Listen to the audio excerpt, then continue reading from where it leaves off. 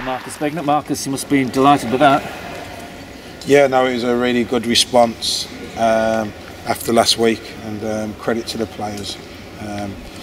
It was a tough one today mentally, because obviously confidence was not last week, having started the game and played so well, and then to come away with that scoreline. So obviously it's been a long week, but it's made it worth it. It certainly made it worth it, and we've made it worth it certainly for the travelling fans. I'm sure they're going to have a lovely weekend now in Blackpool. I think that was a result that not many of them would have probably expected. Is that fair to say? Yeah, of course. If you look at, I think they've lost 2 games since Christmas, if memory serves me right.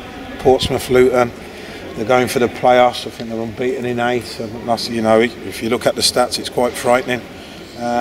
So to come here against a team, no doubt the remit is to go up and put in that performance and get that result. It's encouraging for the future. Only one change in personnel today, but there was quite a change in the way you set up. Yeah, I mean, that'd be credit to Donny last week.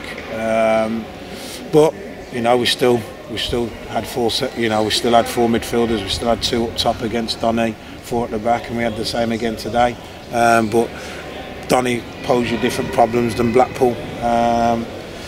And I just felt, honestly, I felt we passed the ball better last week, if I'm being honest. If there was one negative today, is probably we could have passed the ball better. But I understand it and I get it in terms of where the players are mentally and confidence-wise. So I understand that. So I thought we played better last week. Donny got the goals at critical times, important times, and so did we. I mean, we scored all 4 goals today. And again, credit to the players. We got ourselves ahead, mirrored of last week, and then we've scored an own goal, and confidence could have dropped. And I've just got to say, for Andrew Boyce to go up the other end and have a major influence on the set piece for us to get us in at half time is absolutely credit. So really pleased. You said mirrored it, and it could have mirrored it, the fact they'd gone 2-1 up rather than you going 2-1 up, so that was a crucial bit of the game. Yeah, of course. But like I said, I think we scored at important times. We were resilient.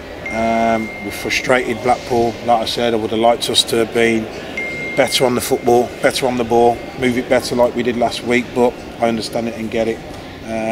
Obviously coming off the back of that, but it gives us a super start because we want to end the season with some momentum which to go into next season. So all the hard work, the lessons we've learned in this season, hopefully it goes in and we'll be better for it and stronger for it next season. A very good team performance all around, but how good is Sam Jones? He seems to be getting better every week. Well, I told you he was like that. I think that's it. It was no secret.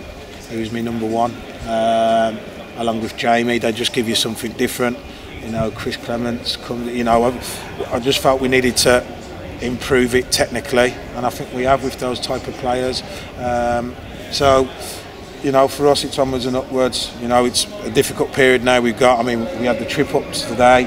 Now we've got a Friday-Monday game. So. We've got to make sure we're right. What I want to do, I want to put the wrongs right from last week for our home fans. Delighted for the away fans to make them happy.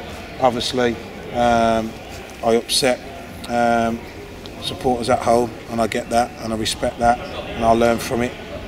So hopefully, Friday we can give them another result so they can go home happily. And I'm presuming you want at least the top half finish now. Oh, we want to.